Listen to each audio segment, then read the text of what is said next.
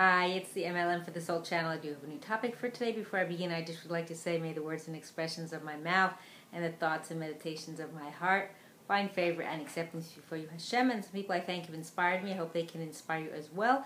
I will have links below this video to their sites here: Rabbi Shalom Arush, Rabbi Lazer Brody, Rabbi Yosef Mizrahi, Rabbi Eli Mansur, Rabbi Lon Anava, Rabbi Yuval Ovadia, Rabbi Daniel Asser, Nisan Baruch Black, David Sachs, Rabbi Michael Skobach, Jews for Judaism, Rabbi David Ashir, Rabbi Ron Ruvain, and Rabbi Yosef Chesney. As well, if you've never checked out this channel before, I will have a link below this video to my first video, which explains what M.L.M for the soul means, what it stands for, and what I'm doing. So this is relating to the upcoming Parashat Tetzaveh, and this is from the Tiferes Yosef from Rabbi Yosef Chesney. So I call this Expand the Definition of Self. So an orchestra consists of many different instruments. Each instrument looks different and has a different mechanism, as well as its own range and sound. Yet altogether they form a beautiful symphony. If all the instruments would be the same, the sound would not be as glamorous. This same idea applies to Klal Yisrael. Each one of us has our own personality and mindset, yet all of us together form a beautiful orchestra that is greater than the sum of its parts. The Torah discusses building a Mishkan, which was the purpose, and what was the purpose of the Mishkan? Why couldn't Hashem dwell amongst us without this structure? So the M.L.M explains the Mishkan was a place that unites all of us and combines all of our individual kochos, which are strengths, forming a harmonious symphony. Each person has their own unique power to bring down the Shekhinah, which is the divine presence, and is necessary to have the combined energies of every Yid. The Mishkan is a place that united us. The Kohen Gadol wore a choshen that contained 12 different stones. That's like something on his clothing. It's a special thing. That stones contain the names of the 12 Shvatim, those are the 12 tribes. The M.L.M explains that it symbolizes that the Kohen Gadol is the one who had the power to unify all of the diverse elements to form one unified power. So from where did Aharon get this capability? Aaron was a leader and a Navi, which is a prophet, in Mitzrayim decades before Moshe. Yet when his younger brother Moshe was selected to lead the Yidden out of Mitzrayim, he was not jealous. Yidden is the Jews, in case you didn't know. To the contrary, Hashem told Moshe, he will see you and he will be happy for you in his heart.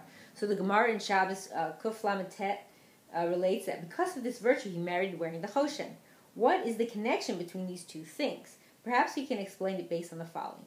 Rav Shimon Shkop, or it's S-H-K-O-P, I never heard of him before, says, we have a mitzvah to love other Yidden, yet by nature we are self-loving beings. How are we to develop love for others? He answers that our goal is to expand the definition of self to include others. Through this, as an extension of our self-love, we will love other Yidden. I would like to, and this is Rabbi Chesney saying this, I would like to illustrate this point with the following anecdote. One day during lunch break, when I was a bacher, meaning when he was a young boy, I stopped in to talk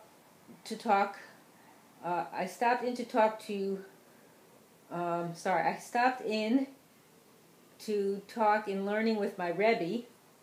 This sentence sounds a little weird. So he stopped to talk with his Rebbe, Rabbi Abraham Shmulevitz. Sorry about that. Sometimes I'm reading something and it doesn't make sense.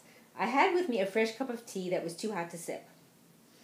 Rabbi Abraham was disturbed that I wasn't drinking, but I told him that it was too hot. After a few minutes, he said, Yosef Chaim, drink. When you drink, my throat feels warm.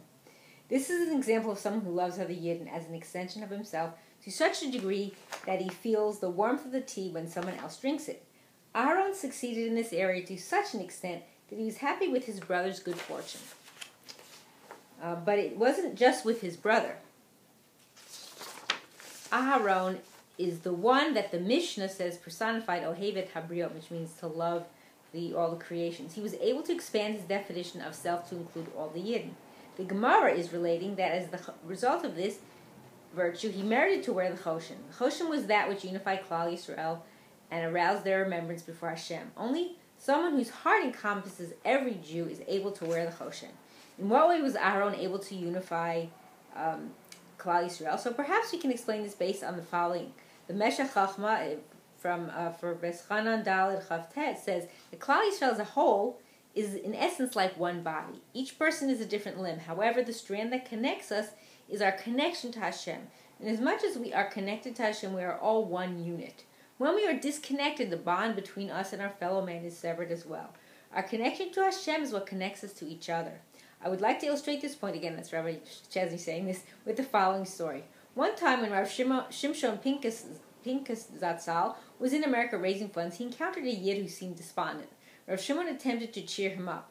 "Don't worry, things will improve." The man replied, "It's hopeless.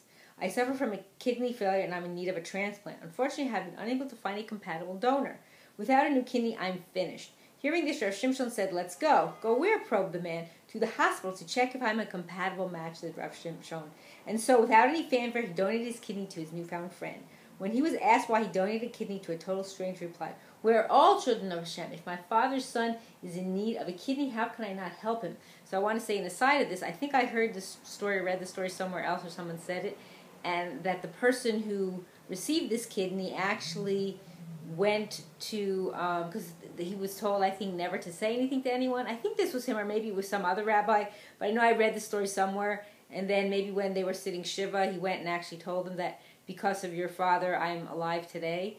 And I think it was him, or it could have been some other rabbi, but I know I heard a story like this before, so from someone who was a well-known gadol. Anyway, continuing on, so indeed our connection to Hashem and our focus on serving Him is what connects us to each other. Aharon's job was to connect us to Hashem. Through this, he was able to unify us as well. Now, Rabbi Chesney, when he wrote this he was also brought in Purim relating to this, but it's not going to be Purim yet, but I will say this because it connects to what the topic is anyway. So, and Purim is coming up soon, but anyway, so when Haman was stating his prosecution against the Yidden, he said, Yishanu im, says Aleph, I don't know what Aleph stands for, it says Aleph with a line over it, Nifuzar Mifurad. So Chazal say that this pasuk, this verse, is hinting at their shortcomings. Yishnu could also mean that they are sleeping. Their mitzvah is lacking in compassion.